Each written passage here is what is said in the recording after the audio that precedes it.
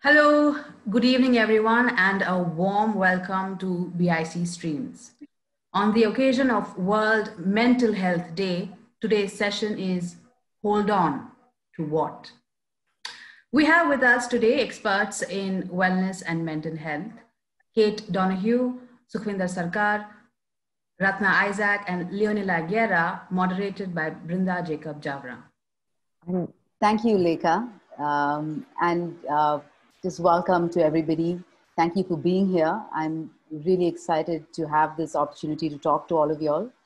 I feel lucky to have experienced y'all quite closely, both as teachers and as well with work. So I'm super excited to have this, to be able to moderate this discussion.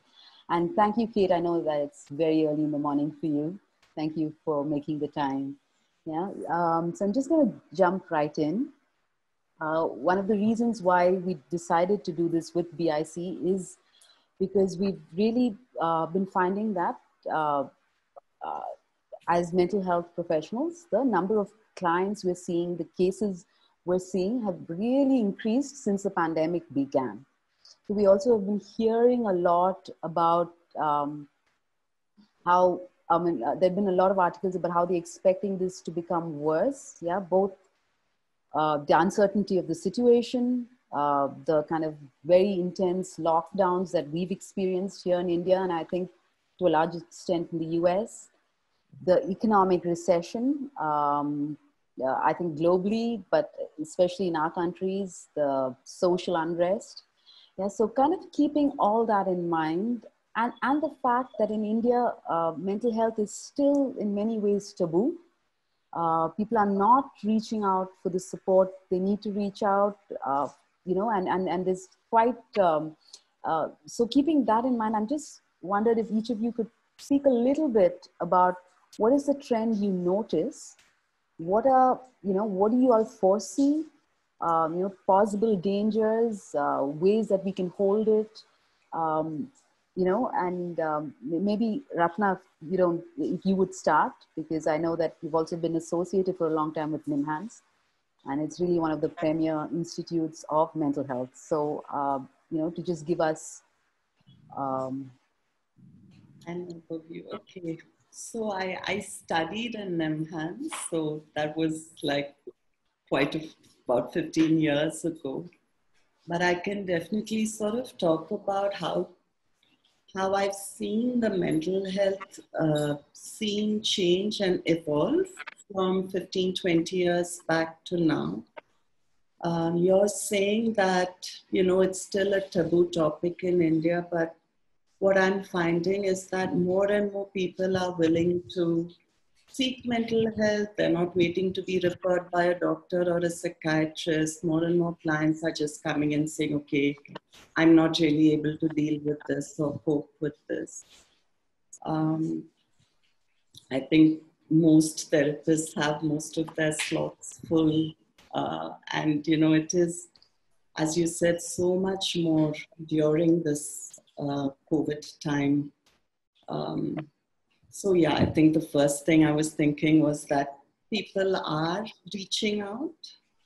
Of course, there are many, many more who could, and hopefully through forums like this, more people will sort of get familiar with the idea and do that. In terms of what I'm seeing, like the kinds of, let's say, more specifically COVID-related issues that are coming up. Currently, you can definitely see the impact on families, and very often each family member has a slightly different approach to how seriously they want to take COVID, how safe do you want to be, how much anxiety you're experiencing around getting ill itself, and then there are definitely conflicts which arise around that. With the lockdowns and with everyone being at home together all the time, which is, I think, really not something that we're used to, I see actually both positives and negatives from that. On the positive side, many more clients are saying, oh, we have time to spend with our families. I have teenagers saying like, oh, my mom is there to sort of help me in the morning and even do small things like make my bed, and that feels good. And I have parents saying this last 6 months that I've spent with my son, we know each other so much better. So I think, it's not all been necessarily bad. But of course, the lack of privacy, the lack of sort of just access to your normal ways of coping or venting or spending time with and away from each other is also definitely creating, I think, a lot of strain. Like any crisis, I guess it exposes both underlying strengths as well as underlying cracks, and that's something that we can see here. For the future, I think possibly what would worry me is I'm seeing that the way in which a lot of people are coping with the current situation, there's not much pleasure you can get, so you eat a lot more. Mm-hmm. You're not really able to go out, so you spend a lot more time on the internet. So I'm wondering what this is going to do to addictions, what it's going to do to health overall. And I think that that's something that we might see emerging. Of course, I have a lot more to say about that, but I'd like to hear from the others as well. Thank you. I just want to say it's interesting what you said. There's good and bad, and sometimes I come across people who are like super thrilled in the morning because it's blissful to be with the family. By night, it's a different story. Yeah. Maybe Kate and Leonla, if you can share a little bit about also the work that you're doing. I know that Ratna specializes in couple and family work, right? Relationships and... Yeah, but I do see a large number of individuals as well. So I'd say sort of across the adult spectrum, quite a few. Yeah. Mm-hmm. Yeah. And one of the things, sorry, Kate, speak. No, I just was wondering if Leonela would like to go first. Okay, you can go. Okay, thank you. Okay. Brenda, were you wanting to go? No. Okay.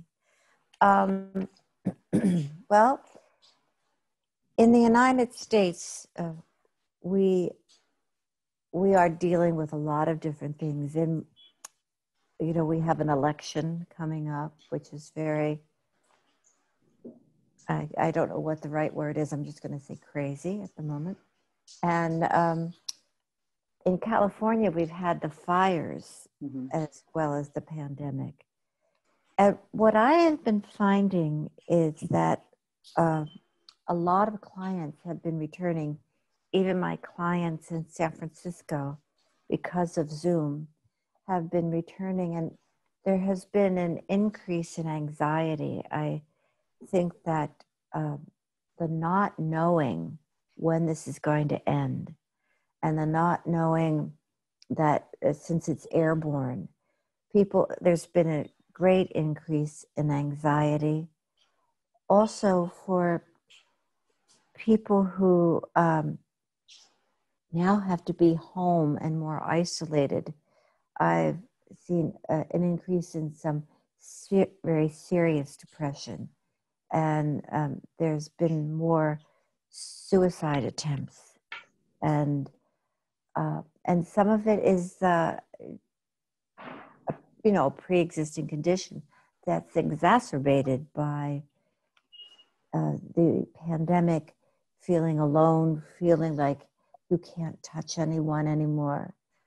And all of these things, these natural ways that we get the good neurotransmitters going, people don't have anymore. And there's a real longing to be held and touched and interact. But the fear is so great. And people, most of the people I see, all the people I see, are very compliant with masks and washing hands and social distancing. One of the things that I have seen with families is that I've had a number of clients returning, and this is a time where I'll give one example. A woman I saw when she was single until the birth of her children. They were 1 and 2 when we stopped seeing each other. Now they're 14 and 12. And they're both boys, and they're not listening to social distancing, to, not going into stores and things like that. And then it gets compounded in the summertime with the freedom of experimenting with drugs. So I've gone on this journey with a number of families of how to be a united front with your partner in terms of rules about COVID, and then how to handle the drug situation, which in the United States, it's sad to say, but around 12, kids start experimenting, especially boys. Mm-hmm. So that's been very complicated with trying to keep a job, keep centered yourself, and deal with your teenage children. The other aspect that I've seen a great deal, and this is with people with trauma, they have become really, really obsessive compulsive. They go out, they come in, they take a shower and change their clothes. They're overdoing it, and they're feeling so locked in because they're so afraid not to do these things, and they try. We've done things like, we'll just try for a half hour. And the anxiety and the fear is so intolerable. They just have to go back to the rituals they've done. Mm-hmm. So I see it affecting the population a great deal. Kids, I see some teenagers, and they can't make friends or hang out with their friends, which is so important in that all the time, but particularly your peer group becomes your point of reference. So I think the isolation, the unknown, the seriousness of it compounds the developmental issues that come up in families and increases the anxiety and depression for many people, and the obsessive compulsive aspects of dealing with this. So I have a great deal of compassion. I know my own anxieties, but people, I think, in the United States are more open to therapy. So I hear from a lot of people who want to start therapy or continue therapy. And yeah, it's a very confounding, and I agree about the addiction part. I just think people don't know how to cope now.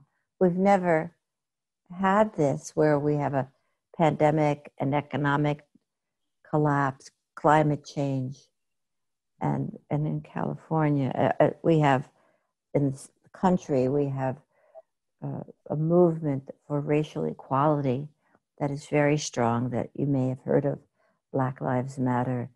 And also in California, we've had the fires, so people are losing their homes. So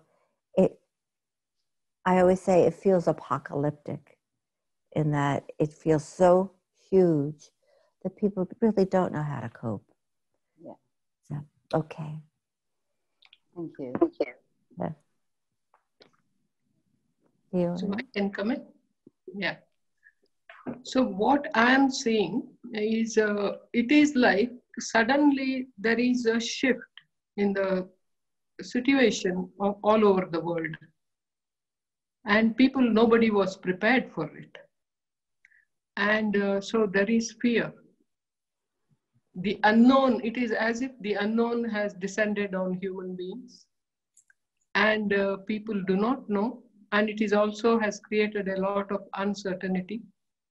So they do not know anymore how to live. So what is happening is those who have mental health issues, that is exacerbated. There is because they were actually practicing, they were in social groups, they were trying to maintain their health, and then suddenly that was not possible. And so that has impacted a lot. So that is one of the problems. But even for those who were, let's say, this so-called, let's say the others, the healthy, I think there is a range of reactions from that also. Because I think people moved to the edge because of this, because suddenly death was in front of them and they didn't know how to react to that. So that has created, I think, more anxiety in people, and many people thought even if people come to check their health, they may take away their wealth. So that fear also was there here in Bangalore, because there is no proper information. It is also because of that. And then the impact on relationships at home. Yeah, people were also happy that they could spend time, as you all have said, but then also because face-to-face time was more, so aggression is targeted more to the family members. That also happens. So it is both positive and negative. Then there is another phenomenon that is happening, because a lot of people travel to their native place. And some of them, when they traveled, some villages, they did not allow them to come in. You are coming from the city, you are bringing more illness. So then there were conflicts with regard to whether they should be there or not. So they had to face those issues. And also people have traveled to their native place, and a lot of people have lost their jobs. And children are more on the internet and online classes, and which is not for the future. I'm seeing that may itself become an issue. Mainly, I think it is the fear that has created, and the impact on the economy and the established structures somewhere. They are broken in some way. There is no more, they can depend on that to get their living. So that is a big problem actually. So I think it is not just the health, it is health, and then all the support that one can get for health. That is also the economy that has, there is no money, people do not know how to live. They have lost their jobs. I think I think I will stop here. Yeah, no, I think even just witnessing, even for families that are relatively stable, just witnessing this kind of suffering and devastation in the collective has had like a huge impact. And I think in India, like you said, we really were witness to a layer that we don't see otherwise. I think, the very poor, and how, and what, and I know that they've always been here, but we've managed to go through our lives without seeing it. And then having to really see it in our faces, like millions like suffering and struggling to get home, to get food. I think that has been also quite devastating. But you brought up a couple of things, Leonla, about the unknown, and I've just wondered if, Sukhwinder, you have something to say to that, because I know that's really what your work is about.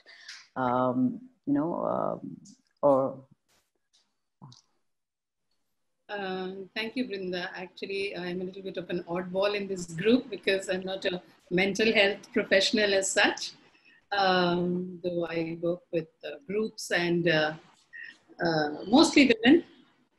So, and I was enjoying what Leonilla was saying. She spoke about things getting broken. According to me, they were already broken. Yes, exactly. More broken. Or in a way, the brokenness is getting highlighted. Yes. In this process of, how wrong things are in the world and the way we are living. So we needed the pandemic to be able to see that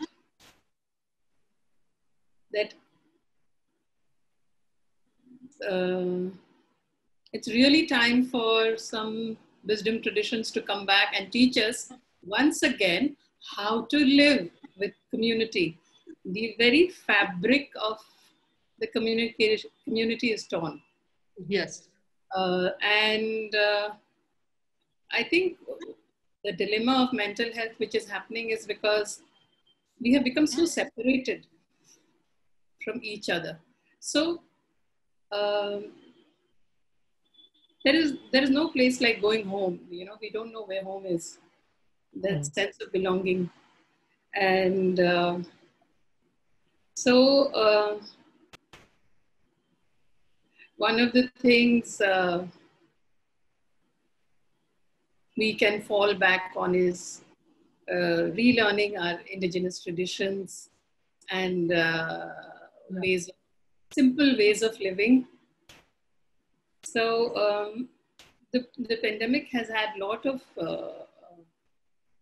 problems, and it has created so much unemployment and hunger and problems, but it has also given back to us the blue skies and clean waters. I live by the Ganga, and it has become so clean. It was absolutely polluted and mucky, and today the river is clean. So in a way, nature is also healing. And maybe we are also, in a way, it's too short term for us at this moment. Maybe we don't feel it, but something is mending at the same time. So for now, I leave it here, and then we can go more. Yeah. I'd like to yes, add, yes, Kate. Yes, go right. I just wanted to add that this is such a universal dilemma. I supervise people in a number of different countries, and everyone is going through that. I was supervising somebody in Germany, and even though their numbers are better, they're having an upsurge.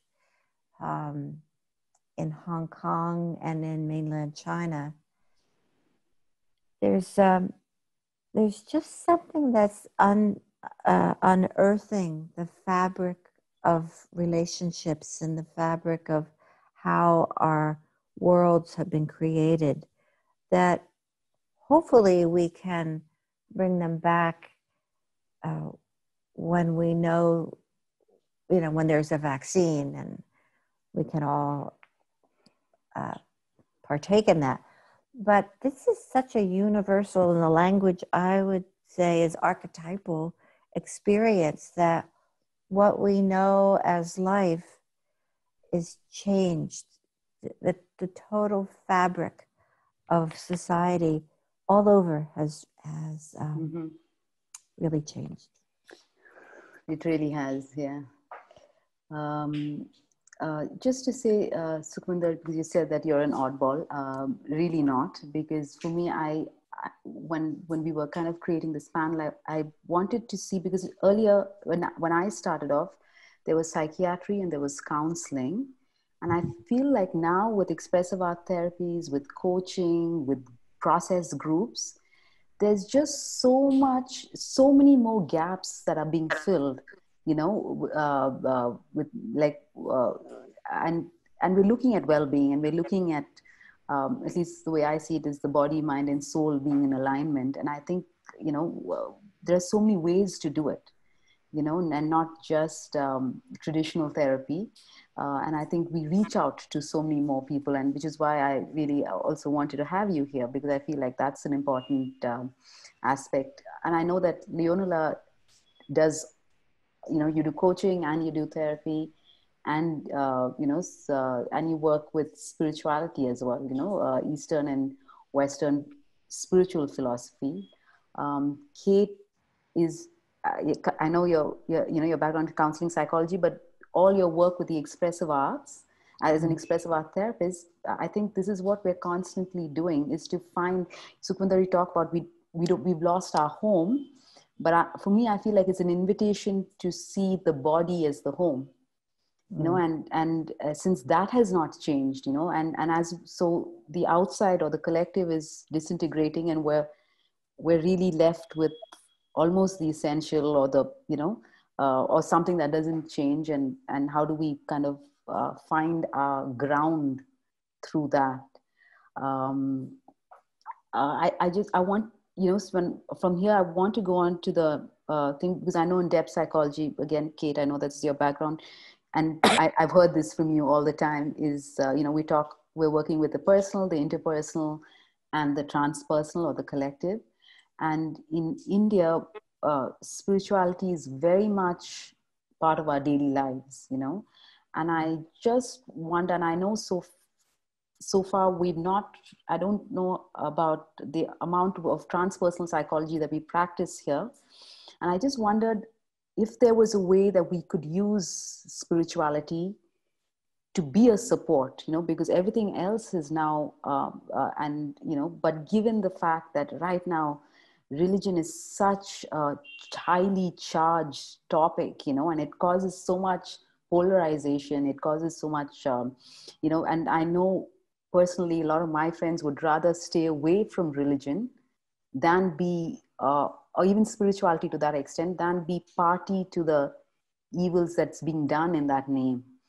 So I wonder, are we losing a support structure? Are there ways that we can integrate this in the healing space, in psychology, in mainstream psychology? And what are the dangers of doing this? What do we, and what do we need to be careful about? And I think one of the questions actually that come up a lot with the students is, how neutral can a therapist be? Is it okay for, and especially in times of social media, is it okay for therapists to be vocal about their points of view? And how do, and I think it's all new, right? Because social media is also new. People are meeting their therapists on social media for the first time. Like we were, when I was taught in my counseling course, we were taught not to have any relationship with our clients. We don't know them. We don't share anything. It's, but all that is changing so fast. And how do we negotiate it? I know there are 3 questions in one, but just whatever interests you, if you can just dive into it, because I know these are questions that my students were interested in as well. So whoever feels like diving in, and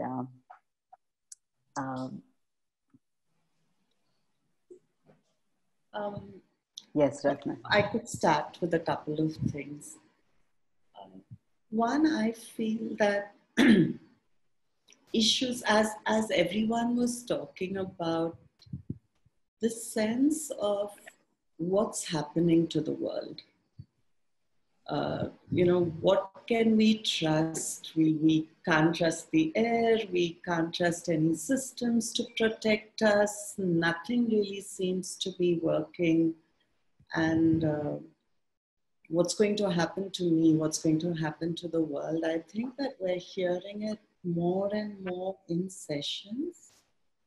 And really, the pandemic is something, it's pan to therapists as well, right? So it's not like we are outside of what our clients are dealing with and then looking from some superior view and saying, okay, this is how you sort your thing out. I think we're all very much swimming in the same sea and all dealing with the same worries and the same anxieties. And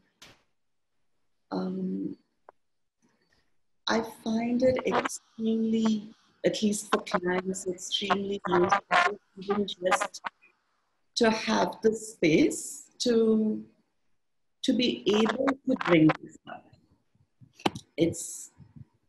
These are not issues which are, I'm sorry, is my mic A little bit echoing, maybe. Just, yeah. Now I think when you're closer, it's fine. Yeah. Okay. So I think that, it's really kind of important for us to be able to talk about these things in sessions as and when clients bring them up, and clients are much, much more actively bringing this kind of thing up as well. And yes, so it is important to sort of both be able to speak about it as well as to be open, I think, for us to what we are experiencing. And we're finding different ways of connecting with clients because this is so much of a shared experience. Yeah. I'd like to say a couple things, if that's okay, about the expressive arts in particular. And I know Brenda is hosting a course called The Expressive Body. And one of the tools that we have in expressive arts is to go back, as Brenda said, to our homes. So I use a lot of somatic, body-oriented processes. So to come back to the present moment, to listen to the body, and you might be saying one thing here, but the body is doing something different. So to get the integration of the mind, body, and spirit. And one of the ways that I bring what I call spirituality, I don't talk about religion, but if someone is religious or has a religion and it's helpful to them, I support them, but I talk about it as something we feel inside and outside in terms of the spirit. So in coming back to the present moment, coming back to the body. Also, I use a lot of symbolic imagery. Online, it's harder to do sound play, but you can do many other things. I do a lot of movement processes. I've done some drama, but I also work with a healing image or a safe image that tends to have all the aspects you mentioned, Brenda. It's personal, it's cultural or cross-cultural, and it's also archetypal, so that you're feeling that other dimension of the transpersonal. So the use of imagery, the use of the arts over, you can watch somebody move or create, or I bring in music, and music is a great way to get to that spiritual dimension because it's so nonverbal, and as we know, it gets into the deeper neurotransmitters in the brain. So it takes us to a different place. So I would encourage people to consider getting trained and to use the expressive arts, because it's really taking us back to these indigenous ways of healing, not just through thought, but through the whole body and through all the different ways we experience the world. And I think Brenda might want to talk about the feminine when we get there. And it's an embrace of the feminine parts of us for everyone. And Brenda, you'll say more about what you're doing. Yeah. Actually, thank you, Kate. And I don't know if Leola, you have something to say, because I know that the body is very important in your work as well, in the work that you do. And then maybe Sukhvinder could tell us a little bit more about the work with the feminine. Okay, can I? Oh, yeah, yes. Yeah. Actually, when we look at this ancient times in India, how people lived. It was lived in a more holistic way. And we cannot separate physical health and mental health, for example. They are inseparable. So whatever happens to the body impacts mind, and whatever impacts mind impacts body. There is also the intermediate bridge between the mind and the body. So now when the problem, in a crisis, when the problem comes, it's if a person has awareness about different layers of oneself, I think the person is quite strong to deal with the crisis. Now, and that is the spiritual energy then is available through consciousness of the person. Now, I don't say in the West also, I think it has reached a stage with the Carl Jung recognizing that how, for example, energy, what libido, for example, what role it plays. It is no more sublimation, but it is same thing. There is not a primary and secondary energy. It is the same energy that is there as power, sexuality, or religion. The expressions are different, for example. And also how after middle age, for example, a person tends to become more spiritual. So I think the same was there in the involution of was stated in India. For example, how a person studies in the first years of life, then the self-mastery was supposed to be there. And then the second half of life, you start, so there is competency built in the first half. Second half, you more start contracting, you come out, you create more of inward, and those who are also able to renunciate and go inward. Because I think individuals, every human being is a citizen of two different worlds, outer and inner. So the bridge, creating that bridge, I think that is possible through art therapy, music, and how to make this use of this intermediate life between the body and the mind, which is there. That is the breath that carries the energy, that is prana. I think that is where everything is integrated.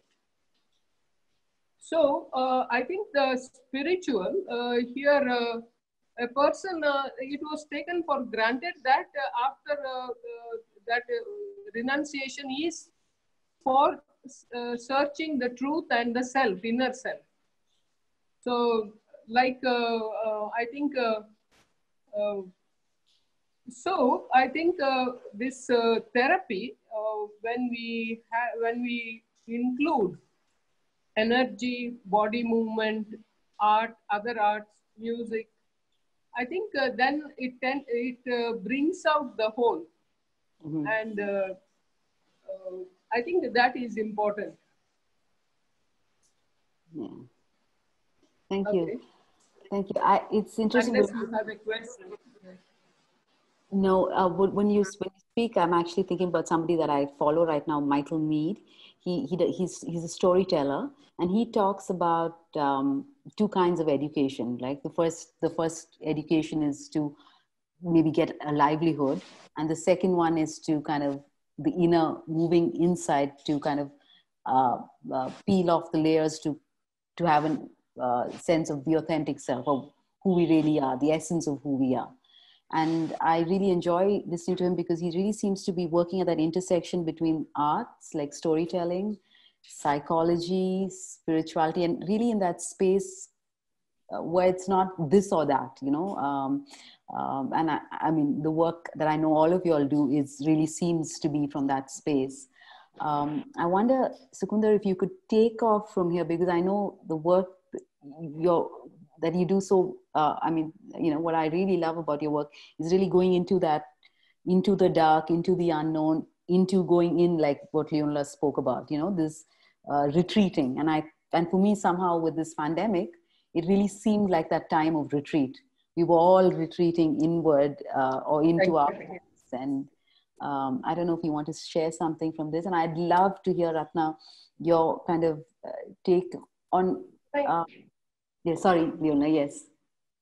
See, there are two aspects here. For those who have gone into the process, for them it was also a retreat for us, for example. But what happened? Simultaneously, we witnessed the poorest having nothing and no food to eat, and they had to move to their native places, and they were in trouble, which we had not faced earlier. You know, the extreme of it, the life difficulties.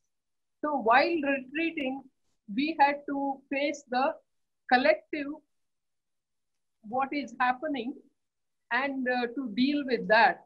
I mean, we can't pretend to deal with that because there is a part of us suffering. Yeah. So that is what I think we need to address that. Yeah. There are two aspects of it. Absolutely.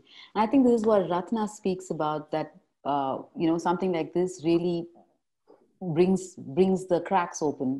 Everything is visible now. You know, we can we're no longer in the little bubbles that we spoke about, and now it's all up for us to see. So I'm actually, once Sukhwinder speaks a little bit, I'd love to hear, Ratna, your take on this as well. Yeah. Yes. Sukhwinder, do you want to? Yes. Wonderful discussions and questions, Brinda. So that brokenness that we were talking about. Yeah. And the pandemic, in a way, is a result of that brokenness itself, because we have learned only to live as consumers. There is no other way we know how to exist other than just to be consumers. The education we receive is just so that we can get a good job and survive. And so it didn't equip us for a time such as this. And now what do we fall back on? What is it that will support us when none of this is working? You know, there are no malls, there are no shops, there are no movie theaters, there are no vacations, there are no planes. What do you fall back on? So this is where the work of the feminine comes in, you know. It is like, it's been starkly shown that where is she? We have to bring her in. And in the work that I do, we are encouraging everybody, especially the women, you know, they're going back to the rituals. So rituals is like what Kate was also talking about. You know, the things that we do, like dance or music or drawing, these were all already incorporated in the rituals we used to do when we used to live our lives, even 2 generations ago, 1 generation ago. So, so what we are doing now, we are doing things like rangolis or pulams, or, you know, we are having gatherings even on Zoom where we are learning simple kirtans. And there will be a group of 20 women and each one will be singing, because we can't sing together because of the technology, but 2 lines and then 2 lines and then 2 lines. And so the whole community is singing together and dance. We are having discussions about food, and we are really going back to good health and falling back into taking care of our diets, exercise, yoga, and one of the very powerful things, you were talking about religion, one of the very powerful things is, you were also talking about Michael Meade, so is mythology, you know. All of us have a mythic heart. What has happened to that mythic heart? Somewhere we had lost it. So Kate was talking about archetypes. So one of the ways in which we are also working is bringing mythology back alive in people's lives. It is not something that happened thousands of years ago. It's happening now, right here. It's always, mythology is always current, whereas religion could be, I mean, it is different, but mythology is a very big, like if you take India, it's a very big cradle. You know, the minute you tell a mythology story, everybody knows it. You know, you don't have to be educated, or you don't have to, whether it's a rickshaw puller or it's a very rich businessman, we all know these stories. So, so the enactment of that, or the understanding of that, or the relating of that can also be very healing if it's done in a proper way. So, so yeah, these are some of the things. Yeah, thank you. Just before Ratna, before you start, I just also want to, maybe in your conversation, when you're speaking, also to say, one of the things that I feel like in this time for me was mental health practices or self-care practices, you know, because I feel like we, you know, whether we do practice yoga or meditation or journaling, we do it in times of well-being, so that we have a sense of how do we access what we need to access in times of crisis. I know when we come from the arts, or we come from, you know, there's a certain discipline that each of us may choose. And I'm really curious, Ratna, when you speak, is to tell us a little bit about what are mental health practices that everybody can, you know, can count on or can dip back into to access that place of strength.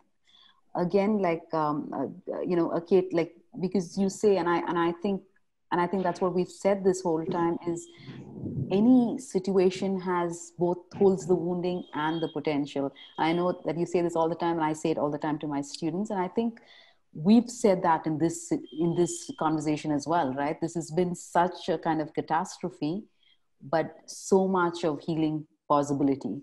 So I was just wondering, Ratna, if you can tell us a little bit from a clinical perspective, you know, how do these concepts, because it feels philosophical, but I really believe that they have a place in mental health and psychology. So I'm curious to hear from you. I'm not sure how exactly I'm going to be answering your question, but I suppose for each of us, there is a different thing that replenishes us. Mm-hmm. And it can be, for one person, as mundane as sort of going for a walk every morning. Or it can be spending time with yourself, allowing time for reflection, or allowing time for journaling, or, as you said, allowing time for things like that. I don't think that I would say there are any specific practices that, oh, you should do more of this. But I think I'd say more that spending time trying to figure out what does replenish you.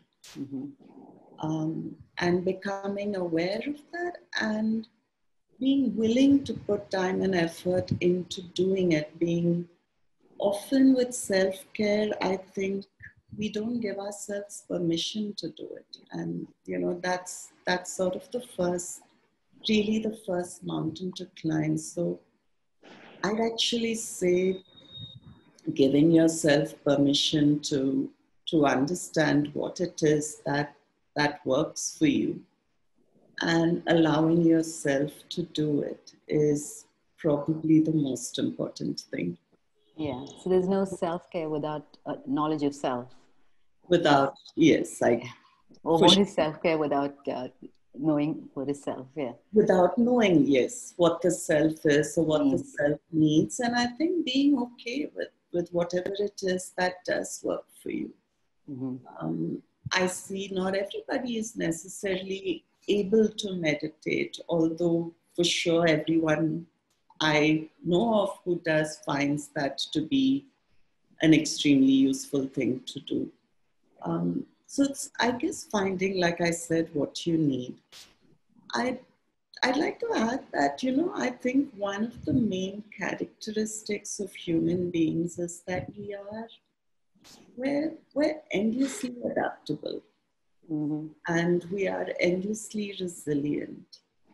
And what I have found through the course of this COVID is all the different ways in which people have been able to find their strengths, all the different ways in which people have been able to connect. So if I can't talk to you on the phone, like Sukhvinder was saying, then we will have a Zoom gathering and we can still have that shared experience if we need to.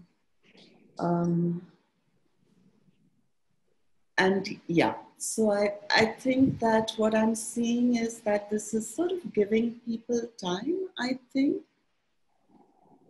to really look inside themselves and understand what it is that they need, and find ways of meeting that need, no matter what the circumstances are. Everyone was thrown for the first couple of months. And I can definitely see, of course, for some people, they did well initially, and then they experienced a sort of erosion because, okay, something which worked for 2 months doesn't necessarily work forever. 4 months. But I'm now seeing after that kind of dip that people are saying, okay, I can't see this as a short-term thing to cope with. I need to see this as a long-term thing to cope with.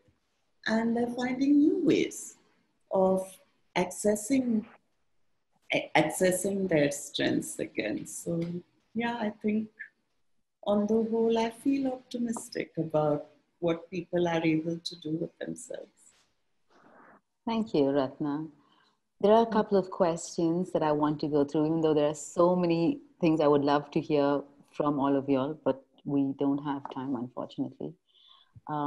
This, I think, is addressed, it's for Akshata. She says, thank you for that, Leonela. I think it is the established structures around us that are showing gaps and flaws due to our inability to provide access and support to those who need it the most. What do you think about creating new structures? And if Leonela wants to answer that? Yeah. Yeah, creating new structures. I think, see, one thing is, we have spoken a lot about immunity, importance of immunity also, for to have this, to deal with COVID. I think it makes a big difference to people if there is communication and how exactly they can be in touch with themselves, first of all, and to understand what is happening with them. I think that communication, I think the new way of interacting with people, I think that we have to do that. We have to establish that. First of all, I think for that, we have to see what kind of information has to go, and it should not be confusing. And I think so that it reaches people.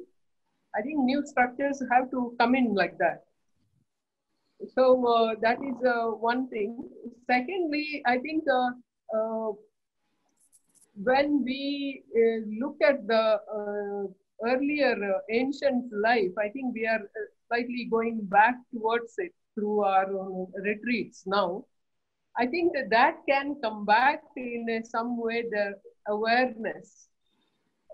For that, I think people, those who are, they have to get this new information.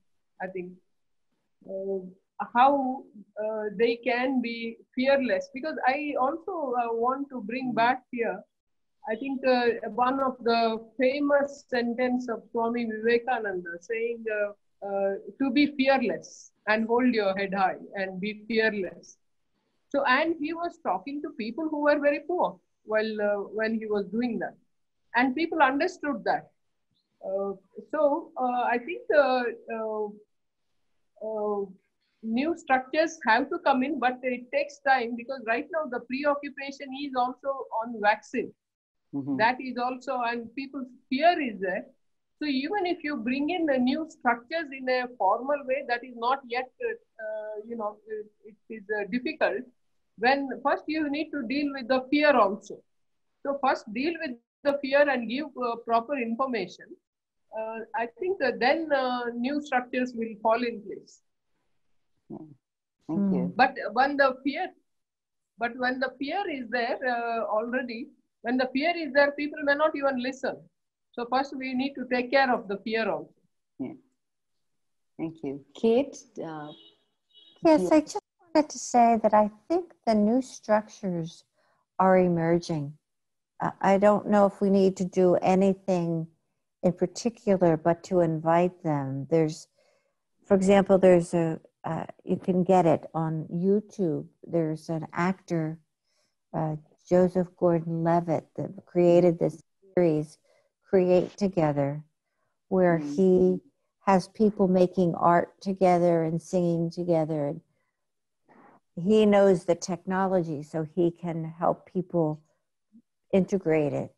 But watching his show is just to see, you know, we all have that creative spark in us, and necessity is, as they say, is the mother of invention, and needing to find new, different ways.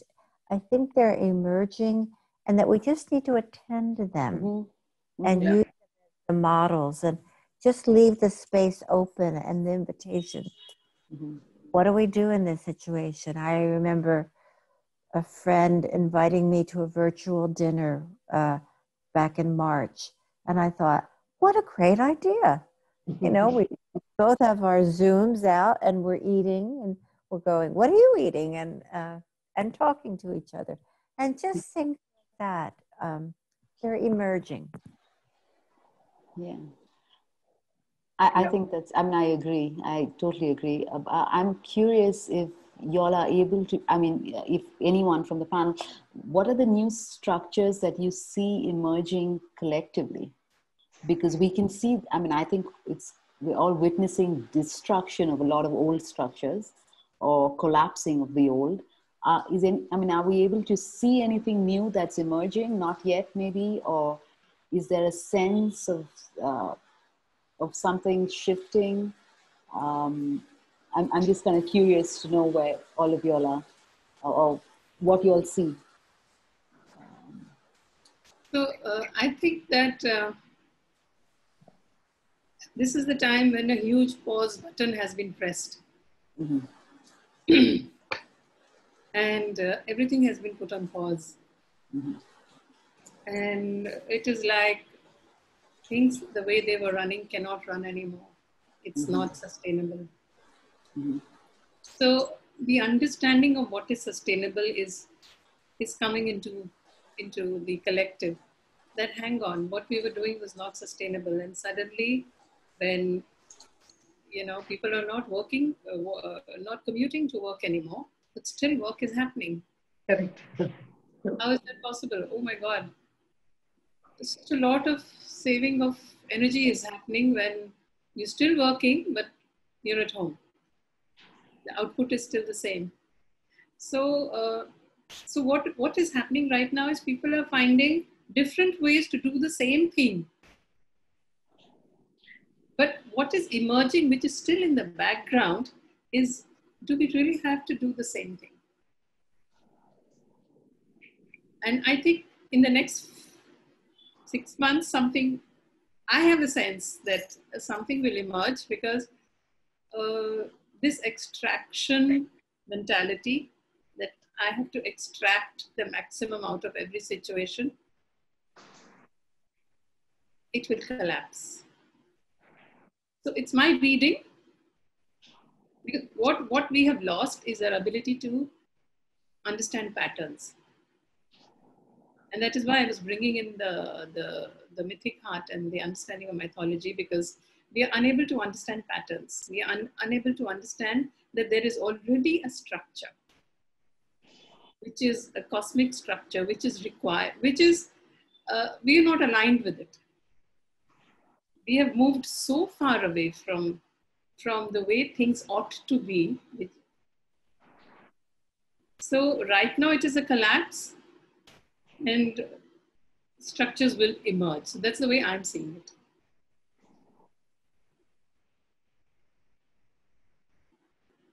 Yeah. I don't know if it makes sense.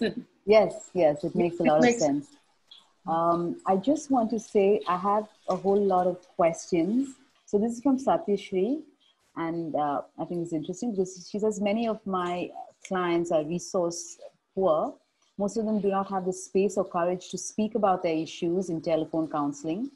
Additionally, we cannot see them. Does anyone in the panel have suggestions on how to help these clients? I don't know who, maybe, I don't know if it's Ratna who could, do you have any thoughts about that? You know, as therapists, the one thing that we can't actually do is to go out into the real world and change some of these structures or resources or lack of resources that our clients have or don't have. And I guess that to some extent, that's the limitation we have to accept, that I can support you in dealing with whatever it is that you have to deal with, but I can't actually change what it is that you have to deal with. But in doing that, I think that we often, we underestimate just how valuable it can be for someone who's feeling desperate to have someone who's willing to hear them out, to have someone who's willing to care about whatever it is that they are going through. And even if all you can do is to enter into that struggle with them, that I think itself is a meaningful thing. And so, you know, I would say just keep answering the phones and let the person at the other end of the line know that you are there for them, and that you are willing to hear them out. Having said that, of course, at this time in particular, what resources we may have access to. You know, if you know that, okay, if there is a food shortage, then this is a center you can go where they are providing food. Or if there is an employment issue, then this is an NGO which is working with employment. So if you're a migrant laborer, this is where you can go. I think it's important for all of us to sort of keep a list of potential resources that we can share with our clients that they can use.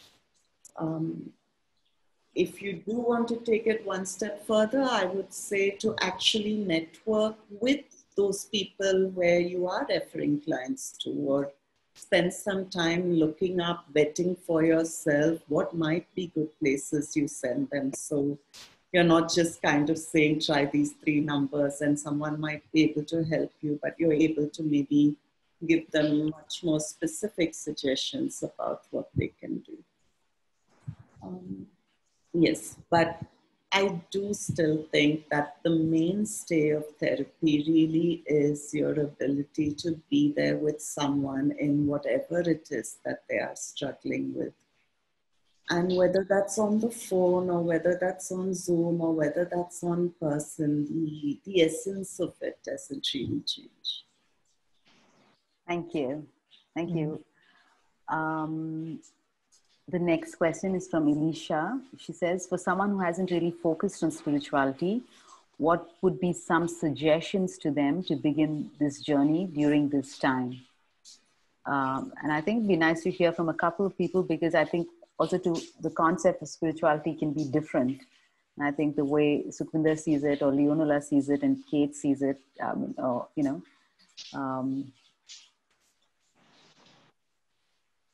I don't know if Kate is here. Yeah, Kate is here. Something happened and So when you dropped off, Kate, I just want to say there are a lot of people asking questions, and Lekha from BIC is saying we could extend it to 8:30, that we have time to 8:30. I know that it's the beginning of the day for you. So if that's possible, we can continue. Okay. Okay. Okay. Anyone wants? Yeah. Yeah. Kate, do you want to answer? Well, let Leonela go first, and I can go after her. Leonela, will you step in? Yeah. See, what I would request her to do is to understand herself. So she has to be more familiar with herself, which means listening to herself first. She can get in touch with her breath, how she is breathing, and how her body is feeling, and different emotions when they emerge, how her body feels, and her breath, how it changes. If she starts noticing that, she will gradually, that is the first step, gradually establish a relationship with self.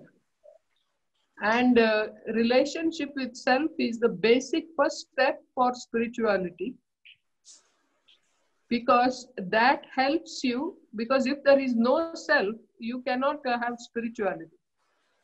So having self is important first.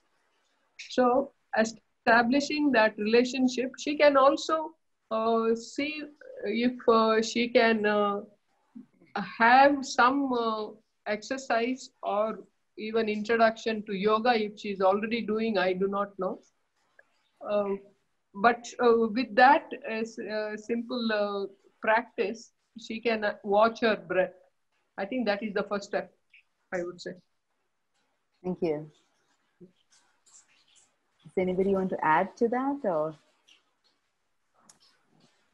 Well, I would also say, in terms of bringing out spirituality, and in the course of our conversation, of starting to use the terms that would bring that out for a person. For example, what is the myth that you're living? Looking at your life more as mythic. And also asking a person, where does life stop and where does it begin? That to get to, do they believe or have they ever experienced something that feels transpersonal to them, feels spiritual? Because I think people don't talk about it or register it. But you can be out in nature or be by the ocean and you're with the Great Mother. So to really look at, your life has connection to other aspects of consciousness. And by using that language of opening the door to think about your life beyond just what's happening in the day-to-day, that everything you do is part of your own story or mythology. And with myths, there's always some kind of alternative that pops up or is developed. So I try to look at it through the arts and symbol as well as the body to bring that aspect of the transpersonal out. Thank you. Thank you. Ratna or Sukhvinder, would you like to add? I say that the fact that she has asked this question shows that there is a longing. And to me, one of the very powerful doorways and entries into spirituality is, what is my longing? What am I longing for? Mm-hmm. And it's like the compass. Your longing is a very safe compass to follow. And most of us don't know what we are longing for. when we begin. But yet there's something knocking inside the heart. And I'm sure that if this question has arisen, it is already knocking. So, I don't have do this steps kind of thing. But I do want to honor your longing behind this question. And I hope you will find the direction through that. Yeah, thank you. I love that because it feels to me like desire, which is my, honor your desire, and which I think we all must do. Mithu says, Brinda, how do you teach dance therapy during COVID? How do you do dance therapy during times of COVID? I just feel like there's been so much possible over Zoom. And one of the things I find is, as I work with clients, is getting a sense of when we're not physically in the same room, that I tune in much more to my body to see what's going on in my body, to get a sense of what's happening between us. And, so I hope that kind of answers your question a little bit. I'm going to just read because I feel like I want to kind of give them. So Sunanda says, thank you for the wonderful insights and throwing light on the layers that once peeled away allows us to access our inner resources. I'm particularly interested in how your experiences with the online medium has been at a time like this. I ask this especially because the arts connect us kinesthetically to ourselves and to each other. What happens to the sacredness of the physical presence at a time like this? I don't know if maybe, I don't know, Kate, if you want to answer this, maybe this about the online medium, and then anybody wants. I could just say a few things about using Zoom. It takes a little while to get used to. It's just a different, you become two-dimensional instead of three-dimensional. But I think someone on the panel said, it's what's happening between the people that is the temenos. Mm-hmm. And that when you change things, you will take a while to get used to it. But the intensity of the relationship will hold you. And so that really creates an alternative, a different type. I mean, there's nothing like body to body being in the same room. However, this is a way of experiencing each other and using your imagination and the depth of the relationship. And I feel you could do almost anything on Zoom. And it's so much better than just a phone call or nothing.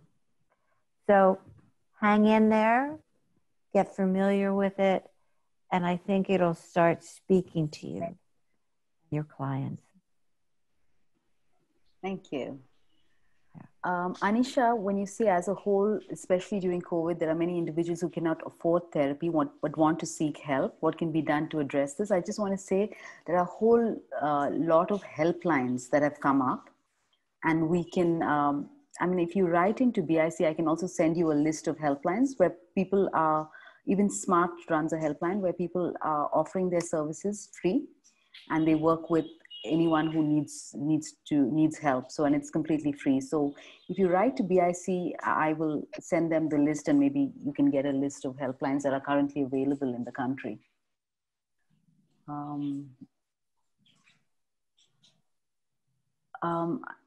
Yeah, I think this is kind of an interesting one.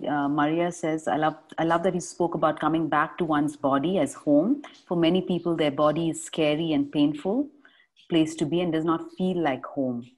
It would be great to hear of practices, feelings, experiences that the panelists have on enabling their clients to make that transition from the body as painful to the body as pleasurable and a warm home to return to and rest in.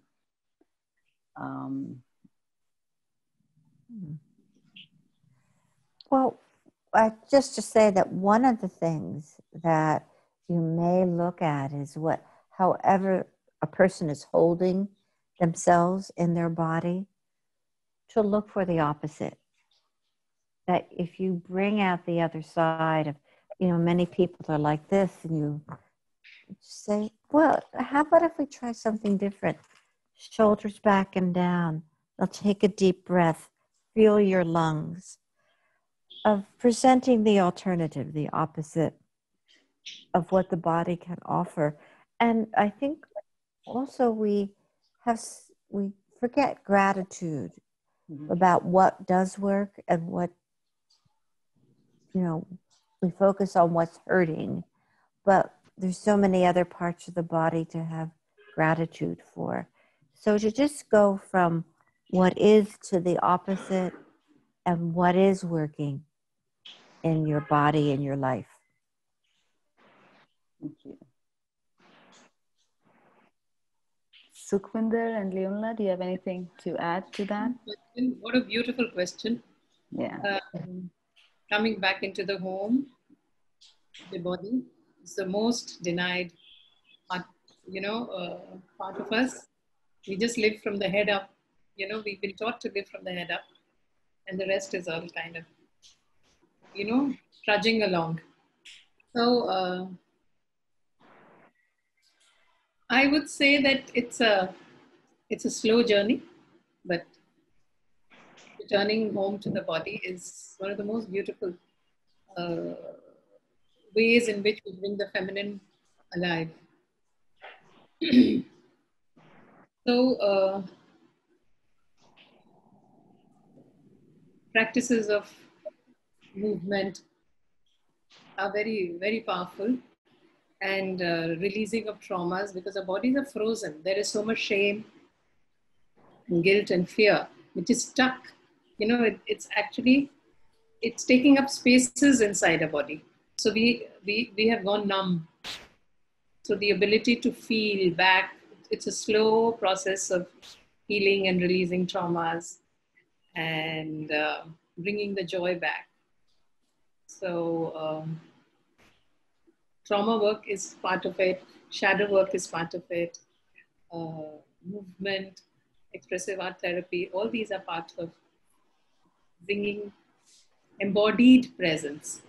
So the new vibrant leader is going to be the one who is embodying his and her knowledge, because we've accumulated so much here. Now it has to be integrated as me. I have to digest it, and after digesting, that energy has to be distributed in my body, and I have to live it. So it's not this kind of a process, but this is the good time to begin right away. Yeah. Yeah, okay. Shall I? Yes. Yeah. So what I want to say is, when we look at our bodies, whatever you're saying, that is mind dominating on the body. All these are concepts. That shame or pain and body's posture, all body is burdened by the mind's concepts. So when we say that we are scared to come to the body, actually it is not, we are scared to come to the body because of the mind, whatever concepts we have filled in there and created, that we have made a statue of our body through our mind. So I think if we are not able to listen to our bodies because of the mind, I think so what we need to do is free the body from the mind, because all these are concepts. Whatever has happened in the body and the judgment about it, all are concepts. So free yourself and your body from concepts and listen to the body. So when I'm saying free yourself from the concepts, understand that thoughts have power, and these thoughts have burdened the body and shackled the body. So free yourself. So sit down, give time to yourself, listen what all thoughts are coming about your body, and one by one understand that when you're scared. And I think that way, that whatever the mind is burdening the body, that burden has to be removed. And listen to the body. Thank you. Thank you. There is one, there are a couple of questions, but I would like to take this question because I think it's important. It's from Millie. She says, "Hi, Brinda. I don't want to be a downer, but I would like to understand the impact of retreating or moving inwards when it is forced, as is happening during the pandemic, rather than emerging from one's free, uninhibited choice. The forced retreat feels like a resignation, and that has its own implications. So what are the different views on this when it's forced upon us?" Forced to move inward? Yeah, I mean, like the pandemic, we're kind of forced to sit at home and, you know, Would you like to answer? I'm sorry? Would you like to answer this? Me? Yeah. Did you say? Yeah, I mean, I think it's sometimes I feel like when it is forced or it feels forced, when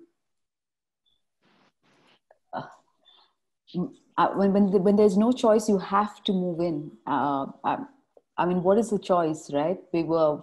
And then there's something to discover there. And I feel like there's a whole world to discover there. And I don't think, and I often, I don't know, but I do think a lot of times retreating inwards doesn't happen out of free choice. At least not the first time. You know, if we are so happy in the outside world, why would we retreat inside?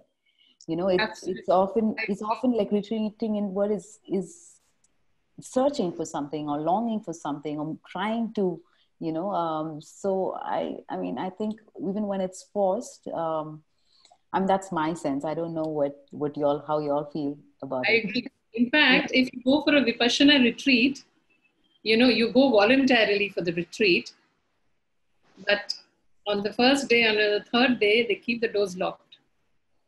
All the exit doors are locked because people want to run away. It is so frightening to face yourself. On, you know, the first 3 days, they just want to run. So it is, even in a voluntary way, it is not easy. So I agree with Brinda that very few people would, in this world of rushing and accumulation and speed, would say, "I'm ready for a retreat." Other than me, I am always ready for a retreat.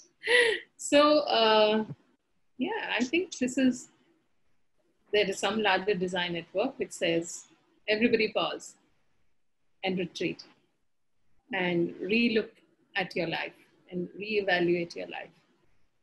So Yeah, it is forced for everyone. I would say make the most of this opportunity to self-reflect. yeah. Right. Leo, you wanted to speak? Yeah, no. See, one way of looking at it is you feel forced, but it also can be an opportunity. So it can be seen as both. So that depends on the interpretation. And when simply forced, actually why the person is going inward. It is also because the person may feel restless because there is nothing else to do. So it can also be opportunity and that the universe has provided for. So it can be taken in different ways. Thank you. Yes, just say, well, one of the things that I feel and I've witnessed that comes up when you're told to do something is the rebellious part. and usually you get angry and you don't want to, and we all feel that.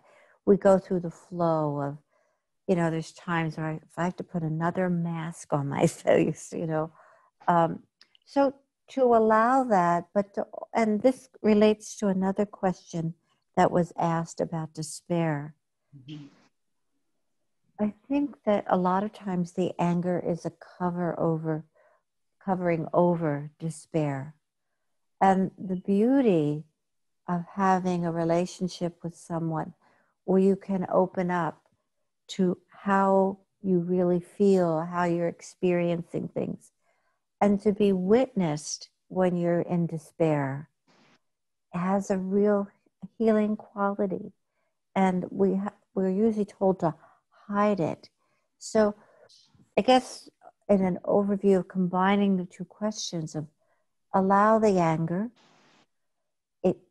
anger can open up a lot to creativity, but it also can be a cover for some deep feelings of despair.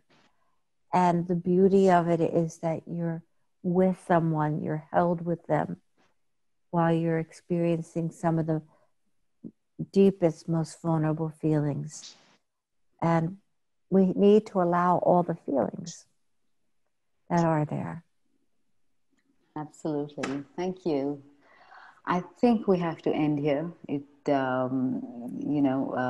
have run out of time. There's a question about how do we train the future generation. I think in emotional resilience, I would say constantly accessing self, giving them ways to be in touch with their inner self.